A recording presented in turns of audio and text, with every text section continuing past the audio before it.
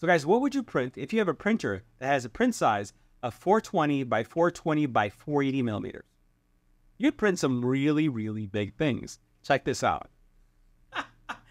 Yeah, we went all in. This is a 400% large ghost. And this guy was printed in base mode, and we are printing this on the Elegoo Neptune Max. This is a printer that can print super fast.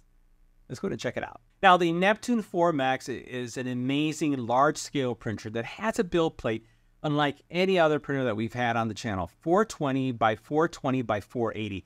That is large. That's ghostly large, and you saw how big that ghost was. Now, what sets this printer apart is that it can print super fast too. So not only does it have a ginormous bed, but we're talking about 500 millimeters per second print capabilities with 8,000 millimeters per second acceleration. Mind-boggling, and still giving you fantastic quality prints. The bed is big. We're talking 11 by 11, and it has 121 point auto leveling. 121.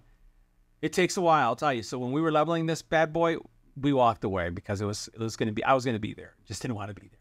Now, the temperature perspective, you can get a nozzle temperature up to 300 C. It does have a titanium alloy throat, and it has a dual gear direct extruder. It has a light bar that is like so bright. It's just super bright. And then it also has a nozzle light, which gives you the ability to see really close up. I don't know how many times I've taken out my phone, turned on the flashlight to see how that first layer is working. You don't have to do it with this printer because it literally has like a pinpoint light. It's going to show you what that first layer looks like. This printer also has X and Y calibration sensors. It's going to be able to support PLA, PETG, ABS, TPU, nylon filaments, and a whole host of I would say, other types. It's going to be able to print PLA, PETG, ABS, TPU, and nylon filaments. One of the things I will tell you is that as you start getting into those filaments, you'll probably want to get an enclosure for this if you can find something that's that big. Because once again, while the temperature of the bed can go high as well as the nozzle, you need to maintain good temperature if you want to get these prints out without any kind of warping. Now, you do have several things that you can do. Now, you can send prints to this printer via Wi-Fi. You can send it via USB. And it also supports Orca Slicer. Matter of fact, we were able to connect Orca effortlessly by just putting in our IP address once we connected to the network, and it was done. It's like one of the most easiest printers that I've had to date that claims that can connect to Orca, but makes it effortless. Like no issues, no reading, going through Reddit, no calling people up trying to figure out how do you do this. It just worked. So really love the fact that they're forward thinking. It does come with the Cura, an Elegoo version of the Cura slicer, but then we went straight to the actual Orca slicer, and it worked incredibly well.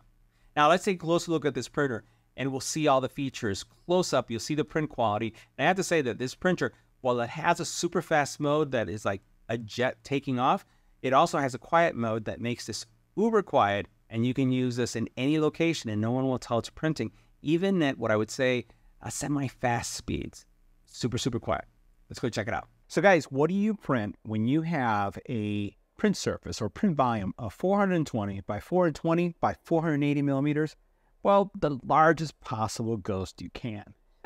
So guys, this is the Neptune 4 Max from Elegoo. And I have to say, of all of our bed slingers, this has to be my favorite. It's quiet, it is fast, and the quality is really, really good.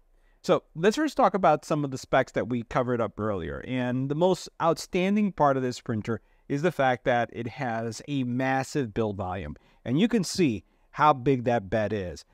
I just can't think about the things that I can actually print on this because it's so large. We've been printing parts for our Etsy store on the printer, and what would typically be maybe 4 parts on a bamboo, here is 12 to 16. It's just massive inside. And what sets this printer apart, like we talked about in the intro, is the speed. We're talking about 500 millimeters per second. So absolutely love that.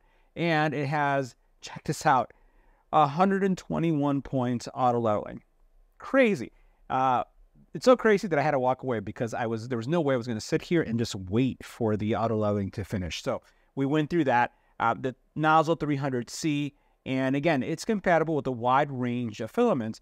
but it's going to be harder if you start getting with some of the, I would say, more exotic ones. And maybe not so much exotic, but the ones that require maybe a better temperature control. So PLA, PETG, ABS, TPU, nylon filaments, it should be able to do those. But I think that you really have to have it in a well temperature controlled environment. Obviously in my setting here, this is not going to work. Everything is too open, and I expect to have some curling. Didn't even bother because I know I was going to be disappointed. And I just want to show you how great what everybody typically prints the PLA is, right? So this is available for pre-order. And a couple things I just wanted to highlight on this that I just want to make sure that we cover is that the acceleration can go all the way up to 8,000 MMS. So that's pretty spectacular. The other thing is that this printer, literally, all we had to do was put the bolts on the side, put this thing together. It was super fast.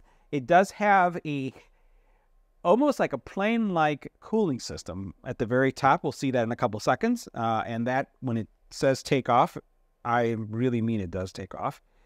It does have a dual gear direct extruder, and it has clipper built in. Now, one of the things I'm trying to figure out is if I could use Orca slicer with this. I've sent a message to the team at Elegoo to help me with this to see, because I'd love to be able to connect my Orca slicer to it and just do everything Wi-Fi. Right now, everything is through the little stick that's on the very bottom, but we'll take a closer look at that. So quiet, fast, has one of the best lighting experiences that I've seen. You're going to see that the light up here on the very top, let me point right there, really does a nice job illuminating the ghost that you see there. And then it also has a light on the print head. So who would have thought? So one on the print area and then a second, so you can see what that layer looks like. So all in all, you can tell that I'm super excited about this printer, but it's just because of the build volume, the fact that it's so quiet, and it's just a great printer. So let's take a closer look. Now, before going through the actual printer, I'm going to do something in a different order because really it's about the print quality, and then you'll see all the features. So first of all, you have to do a benchy, right? That's kind of like the standard. So we had to print out a benchy, and the benchy came out great. You know, what you expect. This is a pre-sliced benchy, and you can expect that their pre-sliced models are going to look good. And this definitely looked good. No stringing whatsoever. Everything looked great. We also have this tool adapter. We'll bring this into focus right there. This tool adapter that they had printed fantastic as well. Great quality. You can see how that looks like right there. No issues whatsoever. It was clean. We also then printed a little figurine. I think this was their little Buddha. And this you see a lot with the prints. Again, great quality. We saw, let me make sure that's in focus for you guys so you guys can see that. Great quality, great first layer. That is a fantastic first layer. And then just overall, the actual quality of the print came out really nice. The other thing that we printed was a vase of sort. Let me go ahead and bring this on right here so you can see it. There you go. So you can see what that looks like. So that printed out really nice. Interior, a great first layer too. Really, really nice quality. Check that out. And you know, even at high speeds. So keep in mind that this was printed at high speed again, that 300 millimeters per second to 500. And I'm using silk PLA. And silk PLA doesn't do well in high temperatures and with speed. You have to slow things down. And look how nice this looks. This looks really, really good. Matter of fact, everything was silk PLA. This ghost is around 400 times larger than it should be, or larger than the original model. And I printed him in vase mode. Didn't want to use up a lot of filament for that. And let me go ahead and pull him off so you can see what he looks like. Now, to pull him off the bed was pretty simple. There's not a lot to him here. And I'm going to go ahead and bring him. It's kind of like going, ooh, scary. All right. So definitely some stringing on the bottom. You know, can't help that. The very top, I got some stringing at the top. We'll go ahead and bring that in so you can see that right there. So I had some defects at the very top. I had this printing overnight, so I really didn't see what happened to it or where the defect came through. But, you know, from this all the way to the top, looked great. It may be because of the temperature here. I don't have a heated area. We're actually going to be putting in a heated area here, and we're starting to get cold here in the Midwest. And that may have caused, because it started, this was fine. And then as it got up here, that's when the stringing started happening. And I would expect that that was probably taking place around 2, 3 o'clock in the morning. And that's probably going to be the coldest here. So all in all, everything else was great except the very top. All right, so now there's a couple things to really like about this printer. And again, can't speak enough about the bed. Massive, massive bed. Great for cosplay, armor, and also for functional parts. We do a lot of printing for our Etsy store. We have at least 4 bamboos running. And one of the things that I'd say is we started trying to print some of those parts, their functional parts, on the Max, and it was doing great. It actually did fantastic.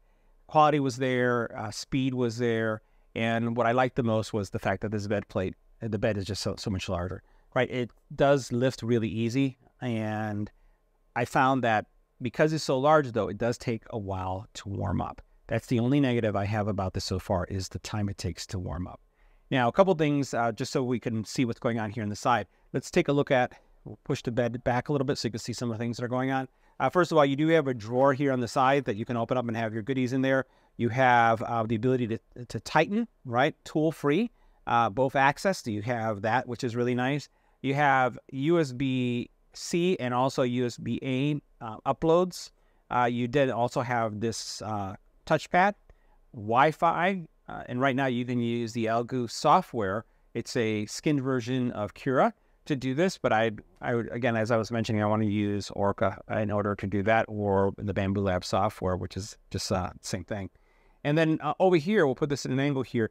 I'll just turn off the light so you can see the big difference. So right now the lights are off. I'm going to turn on the actual headlight.